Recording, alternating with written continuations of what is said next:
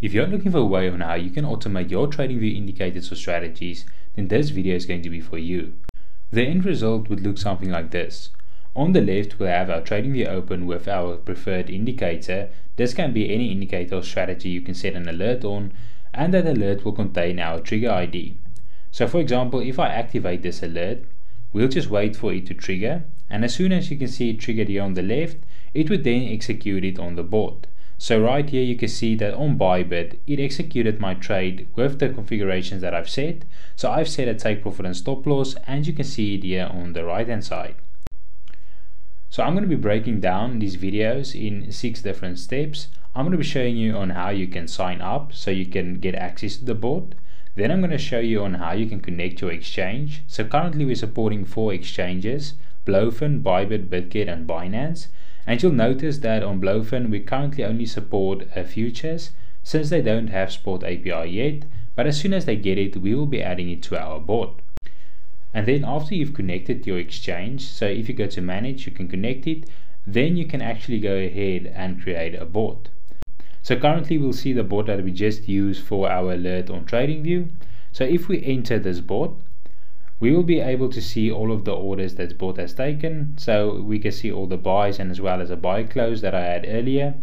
And then if you go to the triggers tab, you can see all the active triggers. So currently we only have that one buy trigger that I showed you earlier, but we can also create closing triggers, and we can see the logs of this board. So if there's any errors or all the success messages, you'll be able to find them here, and this just makes it simple to track your alerts from TradingView to the board. So I'll be showing you as well on how you can use this create triggers on, specifying different things and what they mean, and as well showing you how you can close positions with the board. So in the settings tab, you will see Telegram settings, and this means that if you get any orders executed, you can actually get notifications to your phone. Now there's also documentation for this board, so if you go to docs.crodl.trading.com, I will leave it a link to that in the description of this video. But this will just show you step by step on how to follow all these steps that I'm going to be showing you in the video. So it's going to show you on API creation, and you can also look for the specific exchange that you're using. So you might not be using all of them. So if you're looking for just like Bitget, for example, just click on Bitget. It's going to show you, where to find the keys, how to create them with the permission that needs to be set. And then in the API connection parts, it's going to show you how to take those keys and then submit it on the board. And then after that, another step is creating the boards, like I've just shown you, and then also with the triggers. So you can just go through all of this, and then also you'll notice that here is a TradingView section.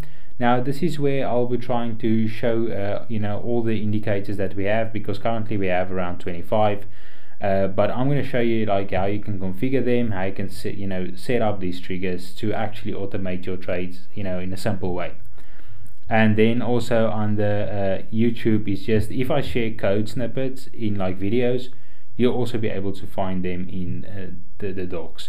So without wasting all the time, let's get started in creating our account. So I'll be showing you that in the next video.